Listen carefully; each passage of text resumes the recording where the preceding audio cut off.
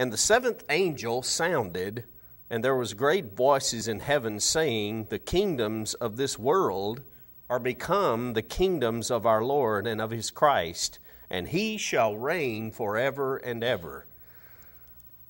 Who doesn't recognize those lines that are from George Frederick Handel's Messiah that he wrote? I believe it was in the 1700s, 1742. I think I had a note in my Bible here, reminded me that in 24 days he wrote that enormous piece that you can go and listen to now, and it's very, very, very moving.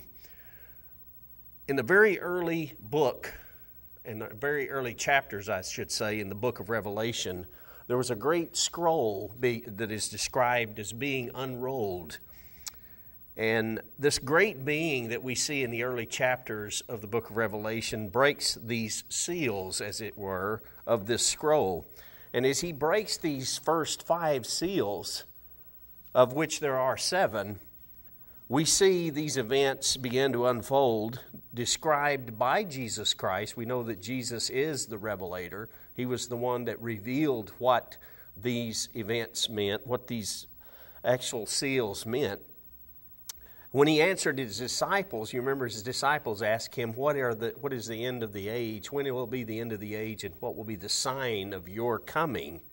He said to them that there were going to be wars and rumors of wars, famines, pestilences, earthquakes in diverse places, and of course religious persecution. And he described all these upheavals unlike any time ever before in history.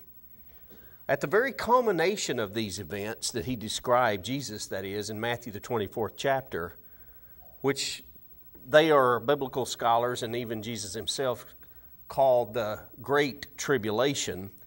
And by the way, the Great Tribulation primarily falls upon the nation of Israel.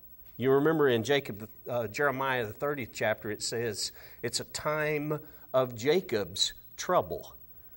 And I won't go into that other than if you want to look further into that subject, you could order our book, Europe and American Prophecy, and it goes into that in great detail about the identity of the nation of Israel today. Who is modern-day Israel? The 6th seal, after those 5 seals were mentioned, the 6th seal that would be open, God actually interrupts human affairs with a display of heavenly signs. It's described there in Matthew the 24th chapter and also over in Joel, the 2nd chapter. In verse 31, it says, the sun shall be darkened and the moon will be turned into blood before the great and terrible day of the Lord. So we have known for many years the order of events that's described both in the New Testament and Old, that there was going to be a time of great tribulation that was going to fall upon mankind, that there would be these great heavenly signs depicted in this 6th seal that is opened as he unrolls this scroll that is called the heavenly signs, and then the final event, the 3rd of which is the day of the Lord, the second coming of Jesus Christ and the establishment of the kingdom of God.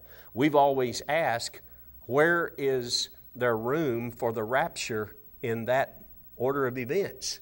Because most modern Christianity believes that the church is going to be raptured away somehow.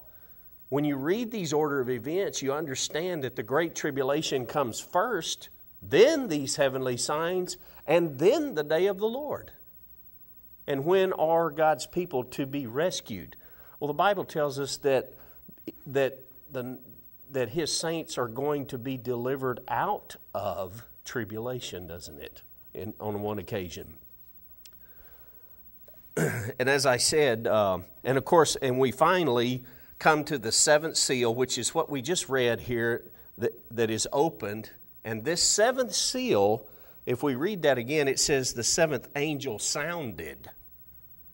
Well, this book of Revelation is broken up into several groups of 7. First of which, as I said, are those 7 seals. As he begins to unroll the scroll, he breaks these seals, and there are 7. The 7th seal is broken up into 7 trumpet plagues And the last of those seven trumpet plagues are called three woes. The last of the third woe is further broken up into seven last plagues. And that's where we find ourselves in verse 15 of Revelation 11th chapter. And I'm sorry I didn't give you that verse at the beginning here. I'm in Revelation 11th chapter down at verse 15. I'll read that again. And the seventh angel sounded, and there was a great voices in heaven saying, the kingdoms of the world are become the kingdoms of our Lord and of his Christ, and he shall reign forever and ever. So what is the inference here? What are we reading here? We're reading here actually the culmination of all of those seals that are open, the seventh of those trumpet plagues. At the very end of those seven trumpet plagues, this final blast of this trumpet sounds, and we see here in this scripture the second coming of Jesus Christ and the establishment of the reign of Jesus Christ here on this earth. And it is actually a fulfillment of what we read in Daniel. You remember Daniel saw he described to Nebuchadnezzar that great image, and at the end of that he said that great image that had the head of gold and the breastplate of silver and the legs of the thighs of brass and the legs of iron and the feet of iron and clay and the toes are of iron and clay.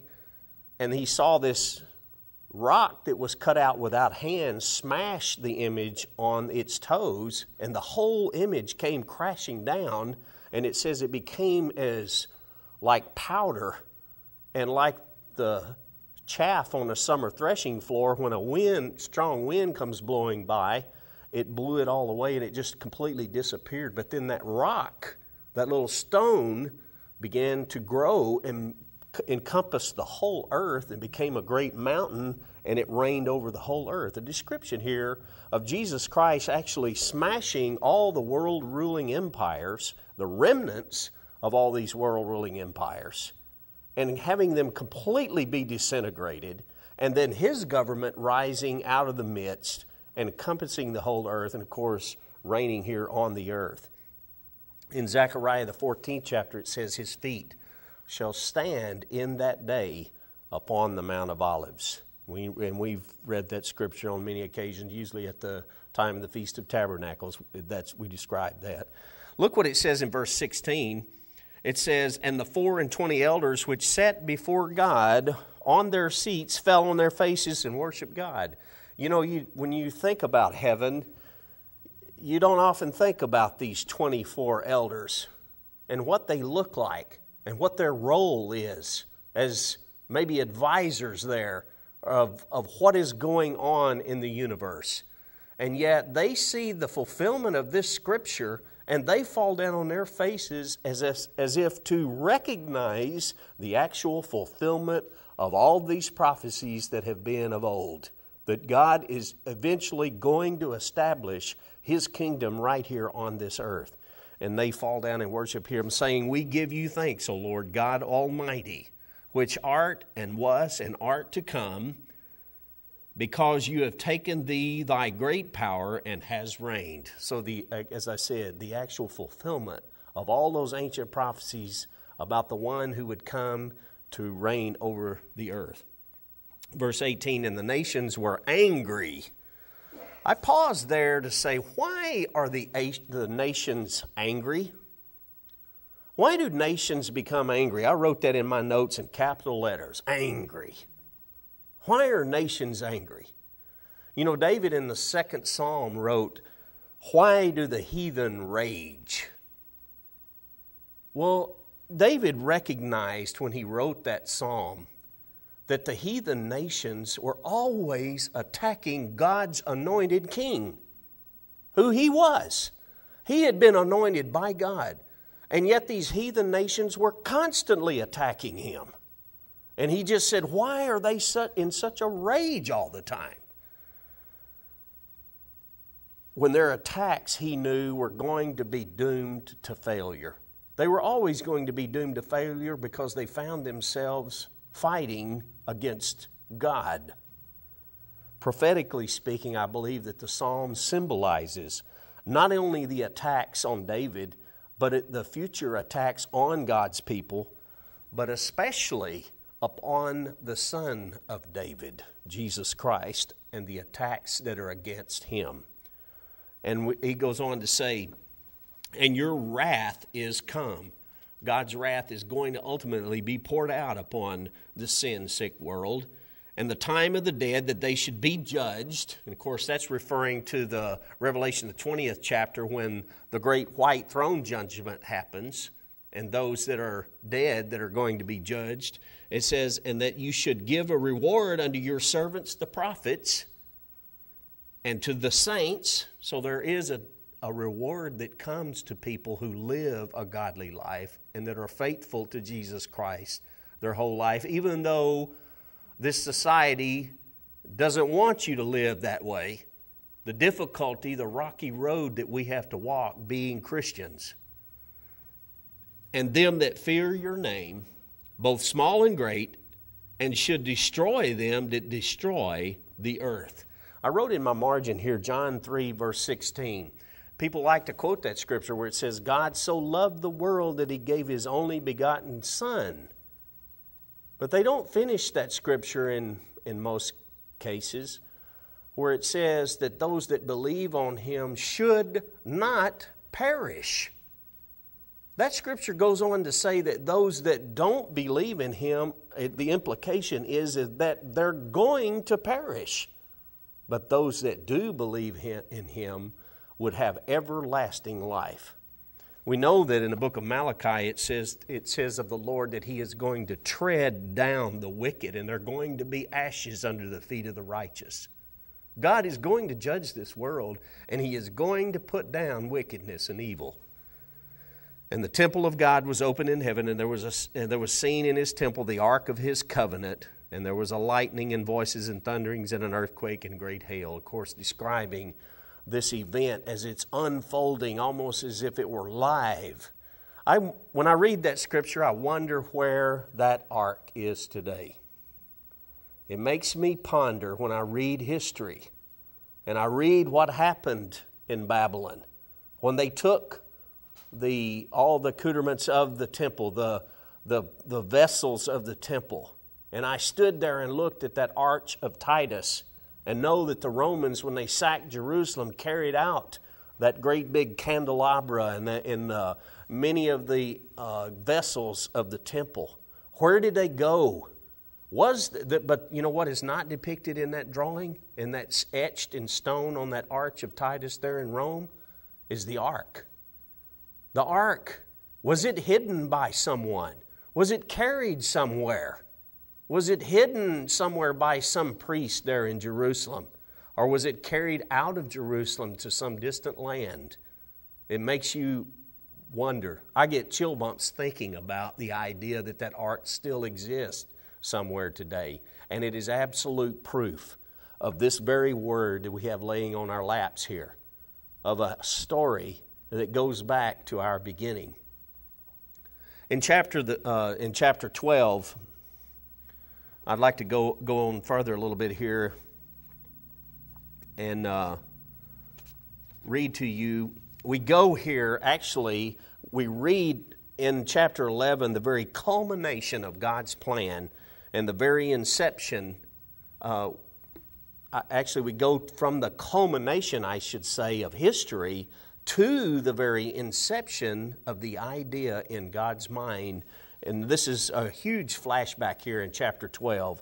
We go to like I said, the inception in the mind of God of his great plan, of God to create the earth, to put man upon him, and to give him the opportunity at salvation, and of course to become the sons of God.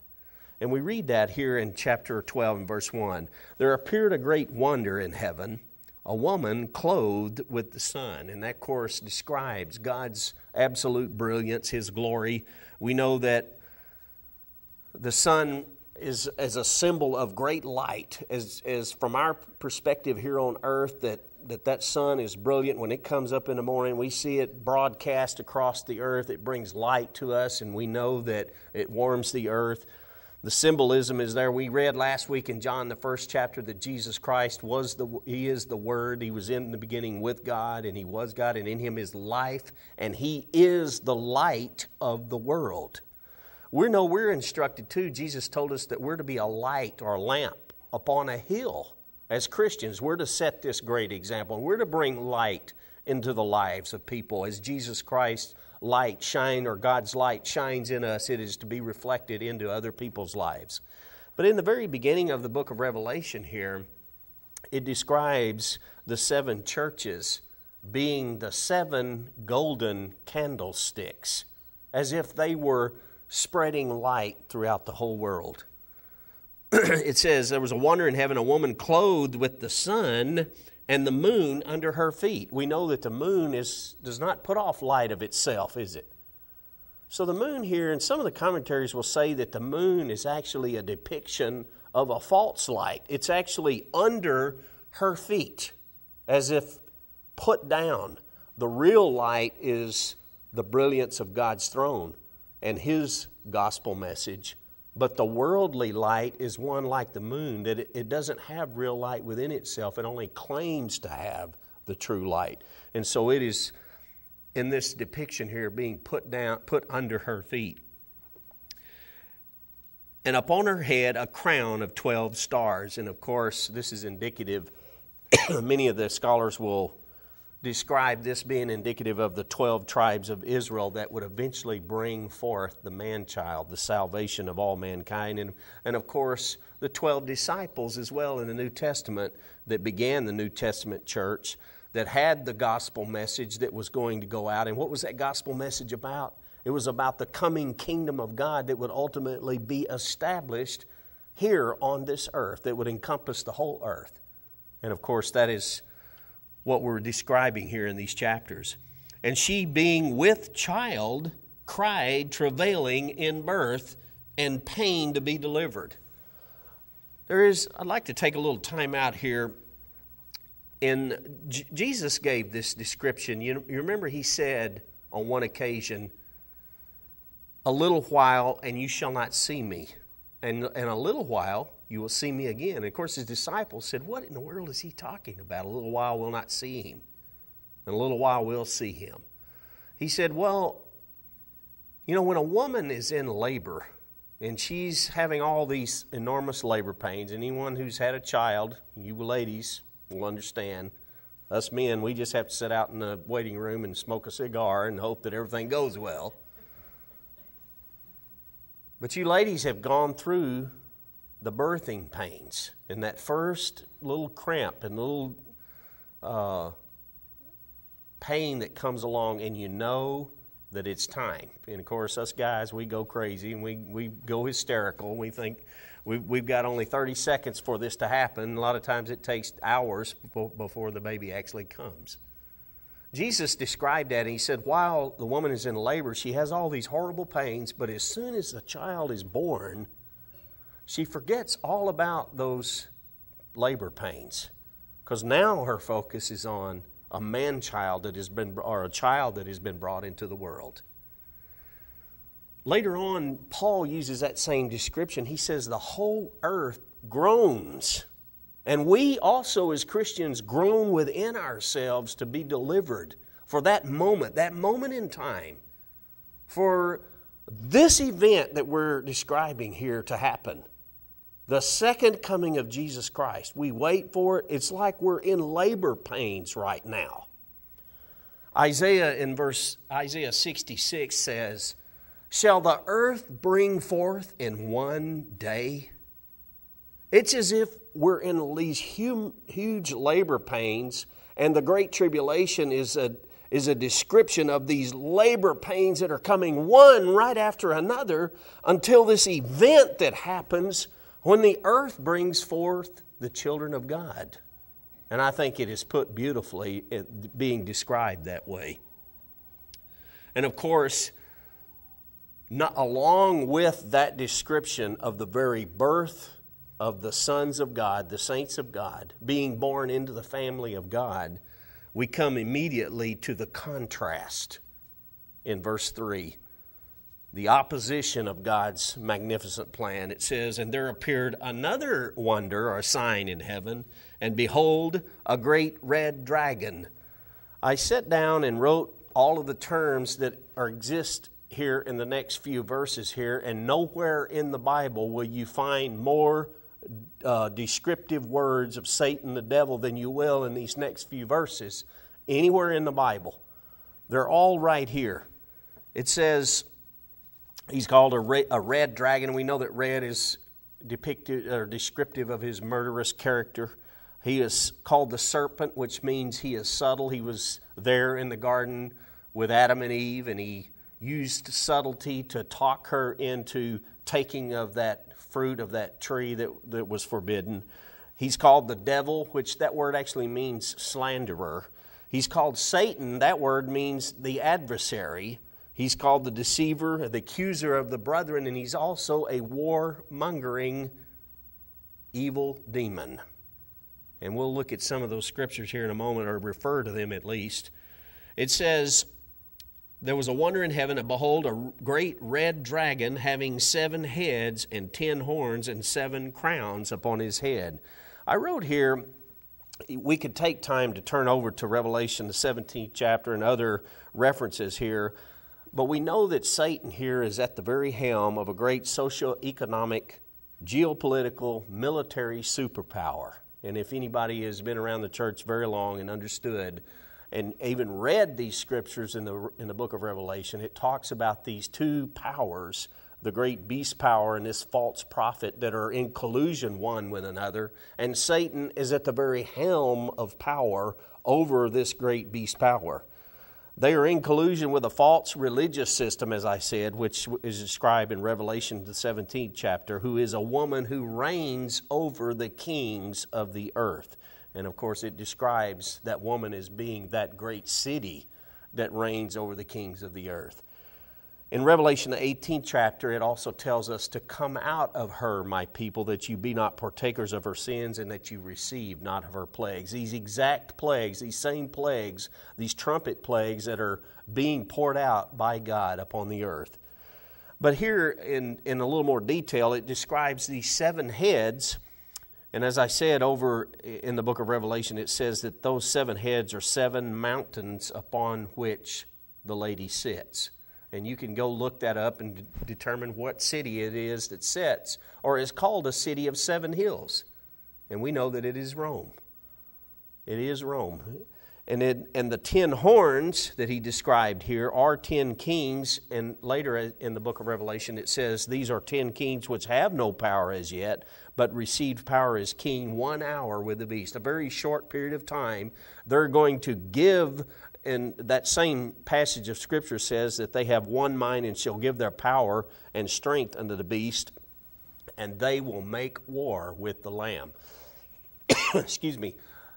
When I think about that and read those scriptures there, I think about Adolf Hitler as he began to ally himself with those Axis powers, every one of which didn't realize that he was going to turn on them.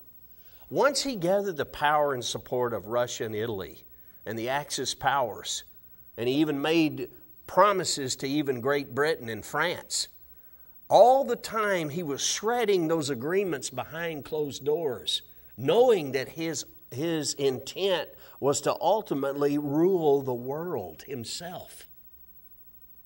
And I see that depicted in this great beast power. He's going to convince these 10 kings to pool their resources, to pool their strength and their monetary and military might. All the while, he's going to turn his back on every single one of them because he wants absolute power over them all. And we'll see that again. We'll see that portrayed in the future, I believe. And of course, this is describing Satan the devil, and his tail drew the third part of the stars of heaven and did cast them down to the earth. I wrote a couple of scriptures here. Isaiah, the 14th chapter, it says, "How art thou fallen, O Lucifer," which was called Lightbringer. His actual name meant Lightbringer. "Son of the morning, and he said in that scripture, I will ascend unto heaven, I will exalt my throne above the stars of God. Later in Ezekiel, the 28th chapter, it says, he was called the anointed cherub that covereth.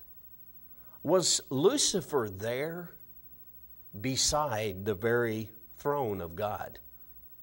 That scripture seems to indicate that. It says he was upon the holy mountain of God, and that he walked up and down in the midst of the stones of fire. My mind tries to think what that must have been like. To be there with God Almighty. He was right there in the very throne room of God. But it says he was perfect until iniquity was found in him. And of course, we know the result of that.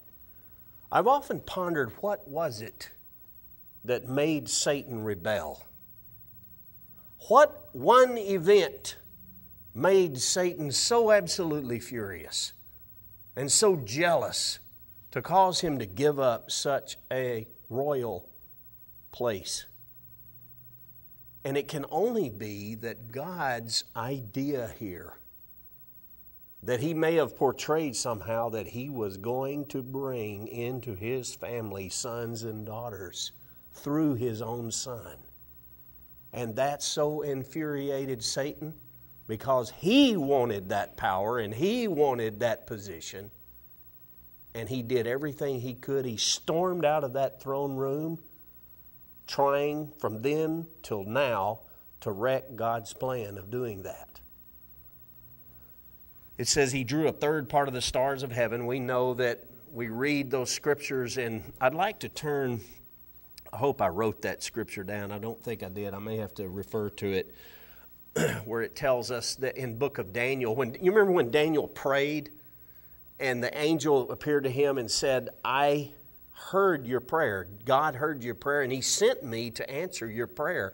But I was withheld because the prince of Persia withheld me. It's as if he was fighting against a demonic spirit, and it said that he had to be rescued so that he could be freed up to come and answer Daniel's prayer.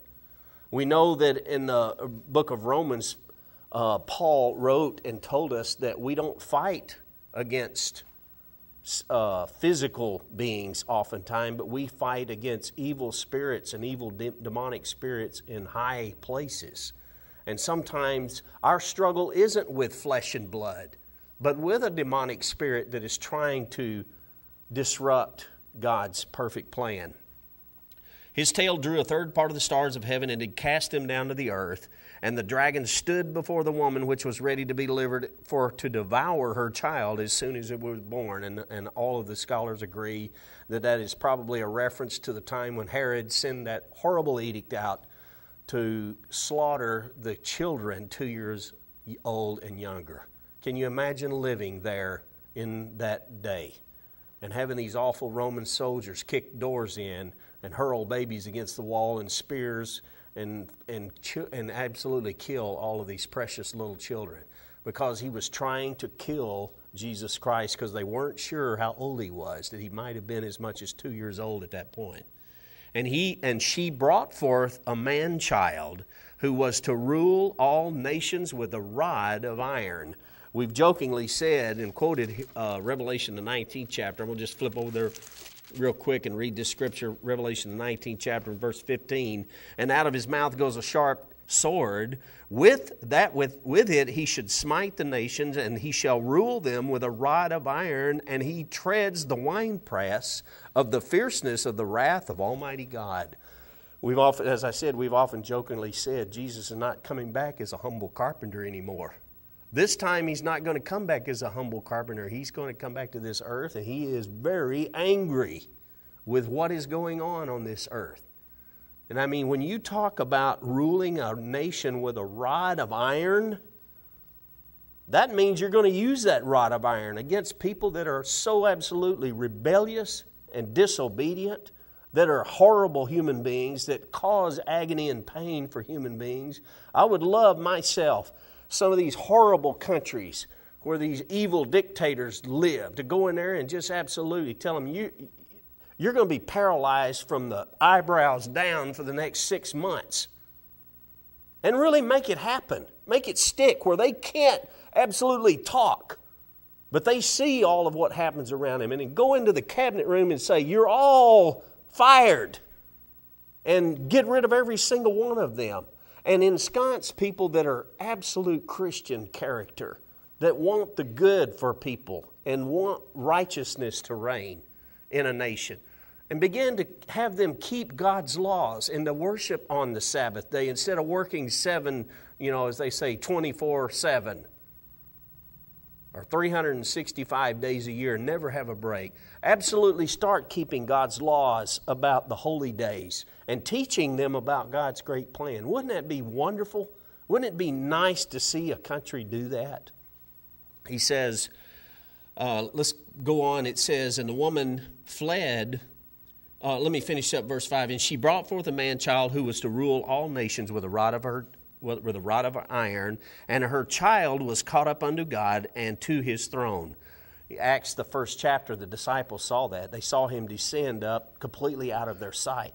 Later on in the book of Acts, it says Stephen saw when he was being stoned to death. He said, I see Jesus standing on the right hand of God. And they absolutely went into a blind rage and finished the job of stoning him to death when he saw that great vision. And the woman fled into the wilderness, which she hath a place prepared of God, that they should feed her there 1,260 days. And of course, this is referring here to the time of the Great Tribulation, the 3.5 year period. Daniel, in Daniel, the 12th chapter, he says, how long will these things prevail? And it says in Daniel that it would be a times and half. In other words, 2 and 1.5, so 3.5 years, that he was going to accomplish to scatter the power of the holy people. In Revelation 11th chapter, verse 2, it calls it 42 months when the holy city would be trodden under the foot of those Gentile powers. And in the very next verse, he says that it would be 1,260 days, that exactly at that same time, the two witnesses would be giving their prophecy and their testimony to the world and telling them, don't do this. Jesus Christ is coming back to this earth and he's going to execute judgment upon you. And they will not listen. It's apparent from what we read in the scriptures that they're not going to listen, and those two witnesses are going to actually be killed at the very end of that. He says down in verse Revelation, the 12th chapter, down in verse 7, it says, and there was a war in heaven. Michael and his angels fought against the dragon, and the dragon fought and his angels and prevailed not. I like to think of Michael and Gabriel, who was there, that talked to Daniel, those two powerful angels, along with 2/3 of the angels that are on God's side, absolutely kicking Satan and his demonic spirits out of the presence of God. Jesus said, I saw Satan as lightning fall from heaven.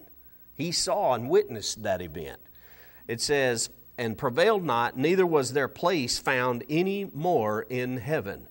And the great dragon was cast out, that old serpent. Ephesians 2 and verse 2, he's called the prince of the power of the air.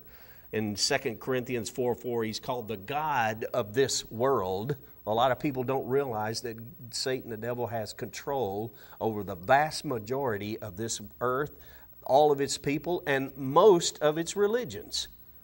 He's called that old serpent. He's called the devil and Satan, which deceives the whole world. And that is the crowning achievement of his power, that he deceives the whole world. He was cast out into the earth, and his angels were cast out with him. As I said, the Apostle Paul said that we don't often fight against flesh and blood. It's not always the other person's fault. But we're fighting sometimes against demonic influences that cause people to do certain things and give them these horrible feelings.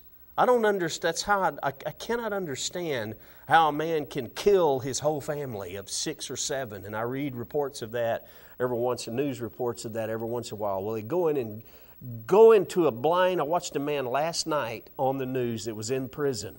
He was in prison, I believe it was back in the 1980s or late 70s, who went into a blind rage and killed his wife and 6 of his children. And he says he don't even remember doing it. He doesn't. That's the only way I can understand how somebody could do or perpetrate such a heinous act as that, is if they're under the influence of a demonic spirit. And I heard a loud voice saying in heaven, now is come salvation and strength and the kingdom of our God and the power of His Christ. For the accuser of the brethren is cast down, which accuses them or accused them before our God day and night. Go back and read Job, where it tells us that Satan was walking up and down in the earth, and he's there before presenting himself before God. But I do want to quote a scripture here, Romans the 8th chapter. I'm going to turn over there real quickly. We'll come right back to the book of Revelation. Romans the 8th chapter, it says, who shall lay anything to the charge of God's elect? Now, Satan's there trying to accuse against you. Accuse you of everything that you ever said, did, and thought. But here Paul is saying, who's going to lay anything to God's elect? It is God that justifies. And how did He do that? By the blood of His own Son. Who is he that condemns? It is Christ that died, yea, rather, that is risen again, who is even at the right hand of God, who also makes intercession for us. So while the accuser is there, blaming, accusing, trying to judge, Jesus Christ is there making intercession and saying, I was a human being once. I walked in their shoes. I understand the great troubles and trials they go through. I see the looks. I've seen the looks and attitudes of people that hate God. So God, please forgive them. They're weak, they're human, they're fleshly, but they're trying to live a Christian life. He says, who shall separate us from the love of Christ? Shall tribulation or distress or persecution, famine, nakedness, peril, sword? Jesus went through every one of those. As it is written, for thy sake we are killed all day long. We are accounted as sheep for the slaughter. Nay, in all things we are more than conquerors through Him that loved us. For I, this is Paul speaking, am persuaded that neither death, nor life, nor angels, nor principalities, nor powers, nor things present, nor things to come, nor height, nor depth, nor any other creature shall be able to separate us from the love of God which is in Christ Jesus our Lord. What a beautiful scripture that is. What a great deal of hope that is. Returning now back to the book of Revelation in chapter 12, he says down in verse 11, and they overcame him by the blood of the Lamb and by the word of their testimony. I wrote in my margin here, the Fox's Book of Martyrs, if you ever care, and I don't advise you to do it. But go back and read some of the people who were standing there as they were piling the wood on to burn them at the stake, and the testimony that is recorded that they gave at that moment when they knew they were going to die a horrible death. Said, how can I recant on the name of Jesus Christ who has rescued me from this life? And they were burned to death and tortured in all hideous ways that you can imagine. Their testimony. And they loved not their lives unto death. Therefore rejoice, you heavens, and ye that dwell in them. In Psalm the 96th chapter, David also wrote, He comes to judge the world in righteousness. But he says at the end of that verse there, woe unto the inhabitants of the earth and of the sea, for the devil is come down unto you having great wrath, because he knows his time is short. There is a scripture in the book of Revelation where an angel cries out and said, time is no more. Time is running out. Time is running out for the evil people of this world, but also it gives me a little bit of a warning here, because I remember the story Jesus told of the 10 virgins.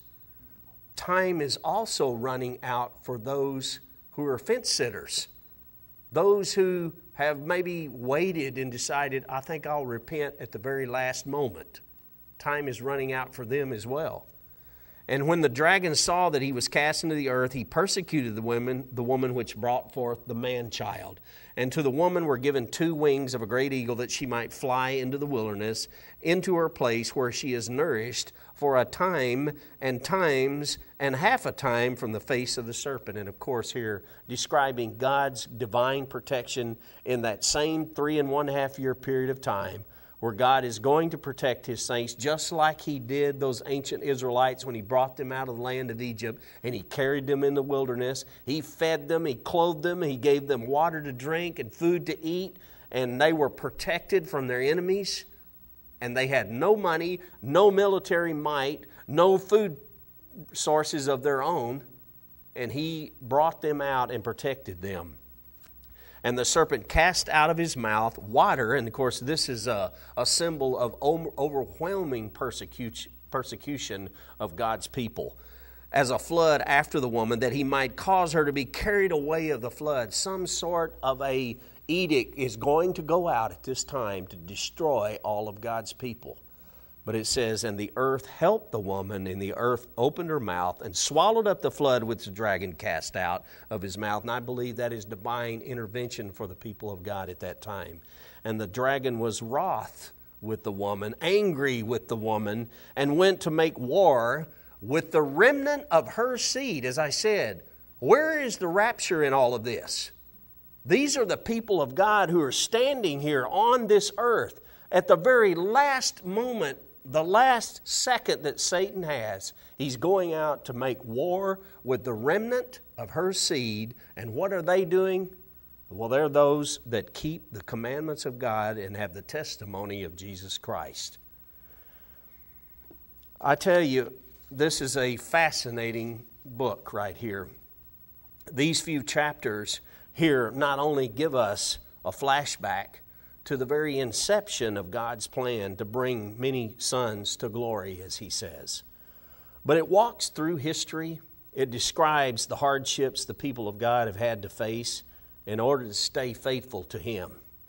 It describes the contrasts the war between Satan and the people of God, the church of God. It also looks to the future at the culmination of history as we know it.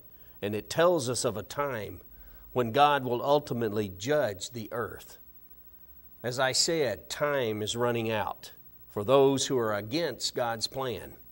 Time is running out for those who hate God's people. Time is also running short for the opportunity to repent and to surrender your will or His will and receive the gift of salvation.